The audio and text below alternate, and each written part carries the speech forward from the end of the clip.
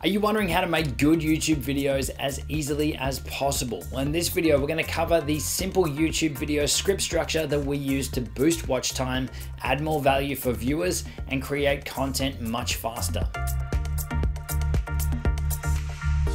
Hey, it's Justin Brown here from Primal Video, where we help you amplify your business and brand with video. If you're new here, make sure you click that subscribe button, and all the links to everything we mentioned in this video, you can find linked in the description box below. So let's jump into it. Now, there's a lot of people out there telling you how to make good YouTube video, but they often miss the most important factor that can easily destroy the entire experience for viewers, no matter how good your gear, your lighting, your camera, or your video quality. I'm talking about your content, and more specifically, how it's structured, which is absolutely critical to getting your viewers' attention and stacking massive value to keep their attention throughout your video.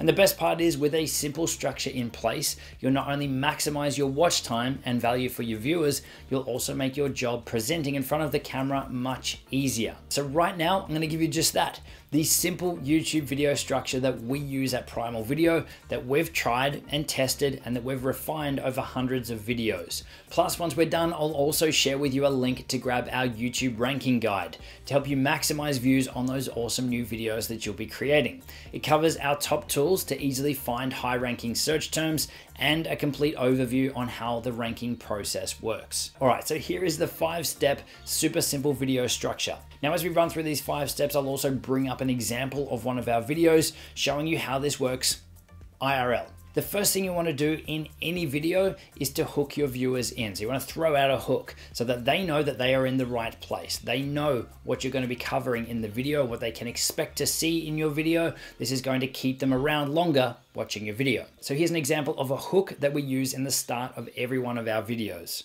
In this video, we're going to look at the 3 best YouTube keyword tools in 2019 and how you can easily use them to grow your YouTube ranking, your video views, and subscribers with YouTube SEO. So you can see straight away, we're letting the viewers know the content that we're going to be covering. We're hooking them in for the remainder of the video. We're making them feel like they're in the right spot if that's the topic that they're looking for. After you've delivered your hook, that's where you can move into the next step, which is your intro. Now, this is where you can introduce yourself, your brand, your company that you're working for, and also then go into a bit more detail on the topic that you're going to be covering in the video, and also explain how the content is going to roll out and how the content is going to be delivered. So an example of that and how we use it in our videos is where I'll say something like, hey, it's Justin Brown here from Primal Video, where we help you amplify your business and brand with video. If you're new here, make sure to click that subscribe button, and all the links to everything we mentioned in this video, you can find linked in the description box below. So let's jump into it. So that's the first piece. That's where I'm introducing myself. I'm introducing Primal Video,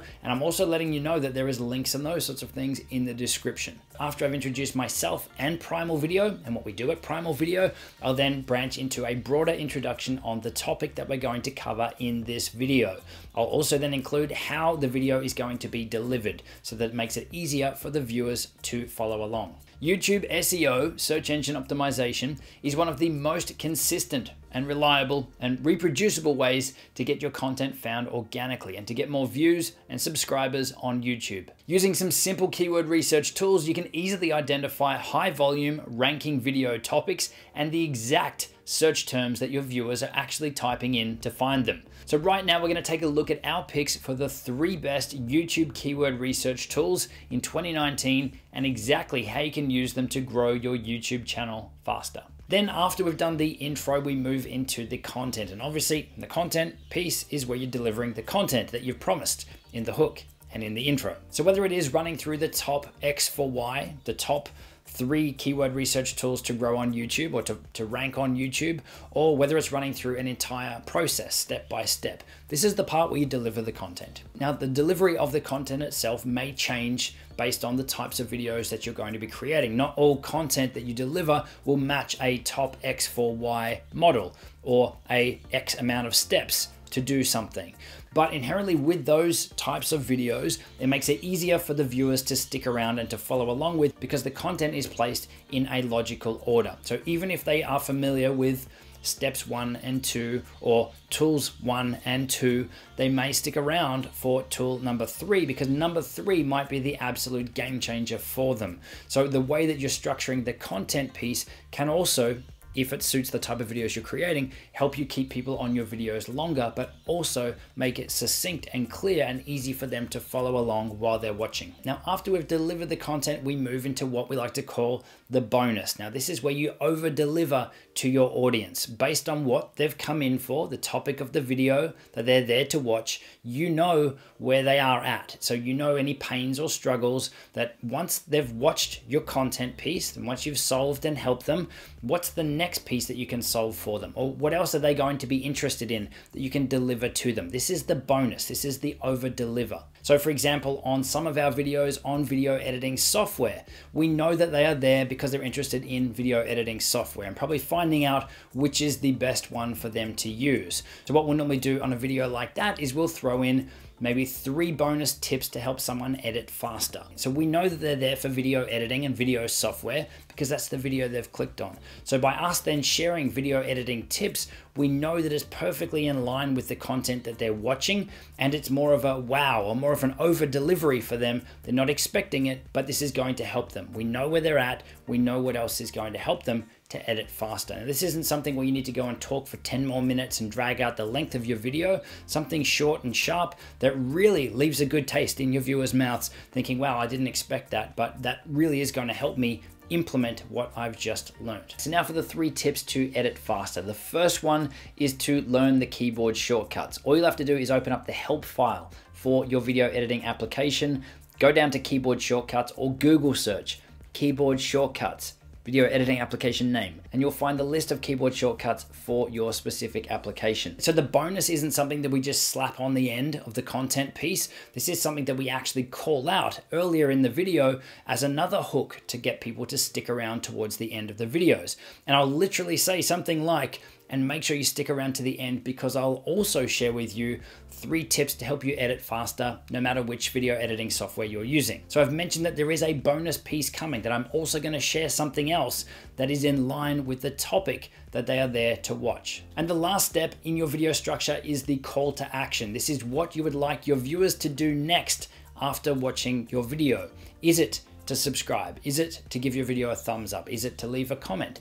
Is it to click a link on screen to go off to another video, whether it's yours, whether it's someone else's? Is it to go and grab a copy of the free guide or the free PDF that you might have mentioned as part of the bonus, or to help them see results with the video content that you are creating? This is the section of your video where you are giving guidance on what your viewer should do next. And really, for the people that make it right to the end of your video, these are the most engaged viewers. You want to make sure that that next step is going to help them on their journey and really link off to something, whether it's yours or someone else's, something that is going to help them continue that journey and continue that YouTube session. So depending on the individual video, the call to action that we would use could differ between actually delivering on that bonus, if it's a link to a resource or to a PDF to help them see results with what they've just watched, or it could be a link to a related video that we've mentioned throughout the video, or it could be a link to a related video on someone else's channel. Now, if you're already creating widescreen video content and you're looking to repurpose your content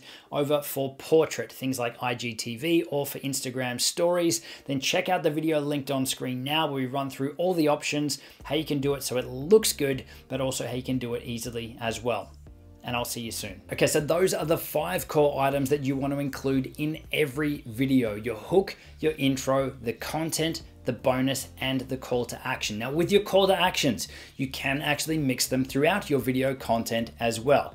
Generally, we'll save the biggest call to action, the biggest action that we want our viewers to take, until the very last one on the end screen. But you could also have a smaller call to action, like asking people to go and subscribe or to like your videos, or ask them to comment midway through or partway through your video to keep that engagement going as well. But I would strongly recommend keeping the big ask until the very end of your video. If it is to leave YouTube and go off to your website to opt in or to register for something or to go to a website, you really only want to be doing this at the end of your video. Now, for a little inception for you, going back towards the start of the video, I did mention our bonus, our hook to keep you towards the end of this video. That at the end of this video, I would show you how you can access our YouTube ranking guide to help you maximize those views on your awesome new videos once you've got this video structure in place. There is a link on screen to where you can download the guide. It's also in the description description below. Grab your copy. It's going to be an absolute game changer for you and your videos and your YouTube channel. And I'll see you on the next one.